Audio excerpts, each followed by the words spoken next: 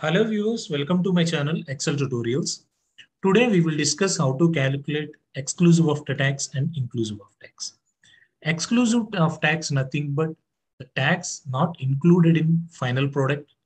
Inclusive of the tax means the tax amount is included in final product. Let me take you through these examples. So here we have exclusive tax. In this exclusive tax, the product cost is suppose 1000.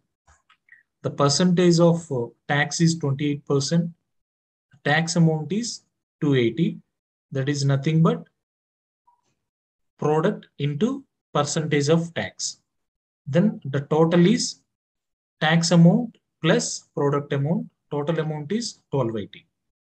So the same is in inclusive of tax. Here, inclusive of tax, we know total amount. The formula should calculate what is the value of the product. Here we have to use formula like is equal to bracket start 100% divided by 100% plus tax amount into final price of the product. Enter. That is 1000. Suppose if it is 2000, 2560 is the total price of the amount.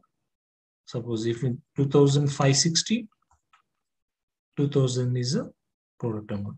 Hope you understand this video. Please do like, share and subscribe my channel to get more videos on Excel. Thank you. Thank you very much.